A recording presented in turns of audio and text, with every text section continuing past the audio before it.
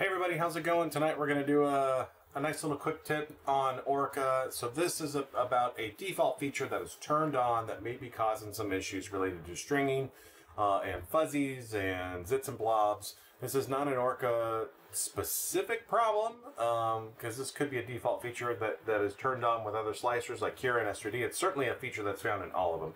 But Z-hop is something that is a pretty common feature across all, if not most, if not all slicers. But what I noticed is that it is turned on by default in Orca. So where Z-hop is turned on is when you develop or when you import your printer profile. If you click on the presets here and you're on the extruder tab, the Z-hop window tracking by default is turned on. So in my case, it was set to 0.4 millimeters, about the diameter of the stock nozzle that's in the profile. Now, I put the 0.6. But in general, I have Z-hop turned off. I turn Z-hop on if I have top surfaces that I want to protect, right, from that scarring. Or if you have like something that's got really small features and you're jumping and jumping from spot to spot, and you want to make sure you're not knocking into parts or features as the thing's moving around. Those are great opportunities to employ Z-hop to make sure that your part's good.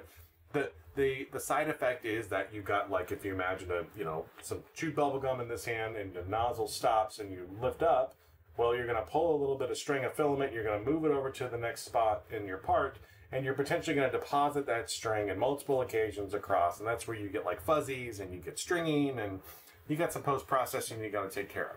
So you need to be selective when you choose to use Z-hop and choose it, the right tool for the right job type of thing. So in this case, for this part, I did not need it, so I basically just changed it to 0. There is this Z-hop type down here, and we'll go into that in just a second.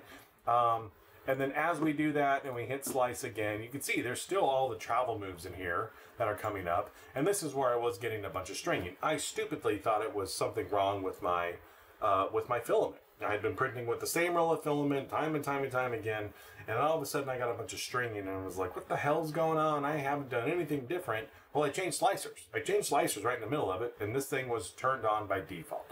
So the rest of the part was great. Once I made that change, it's completely clean, no nothing.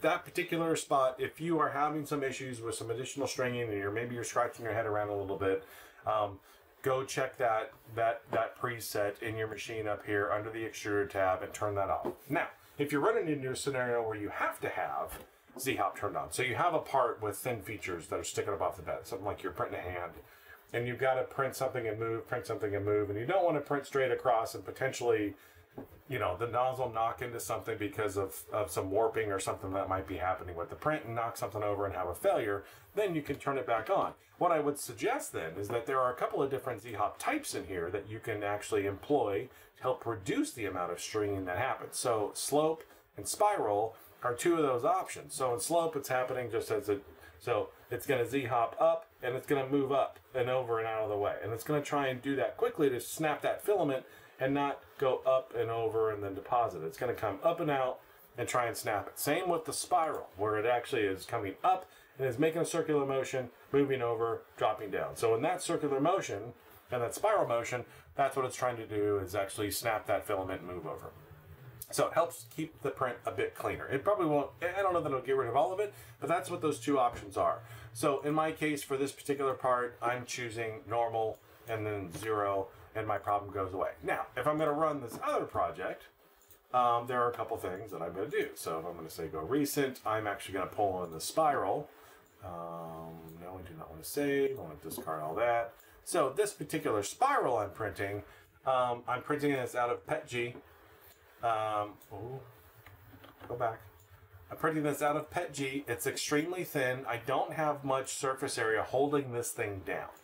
And I definitely, because it's PETG, I want to avoid crossing walls. So I want to keep the nozzle inside the printed part to avoid a whole bunch of stringing with PETG. And as it's printing this, though, it gets out here to, if we go ahead and slice this plate, just to give some example, when Z-hop's a good idea.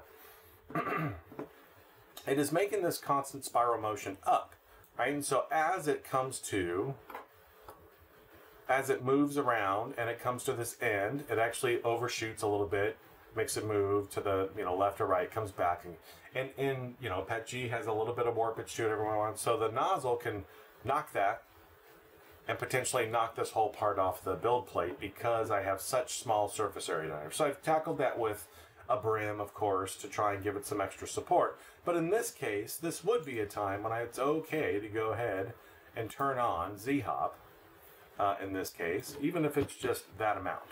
So I would probably do a slope or a spiral in that case to try and reduce the amount of fuzzy that's going to happen. But because I'm choosing to print inside the already printed part, keep the nozzle there, I'm still going to have less stringing than if it were just traveling straight across. So there you go. There's a couple of options for you. I hope this is helpful. Like and subscribe.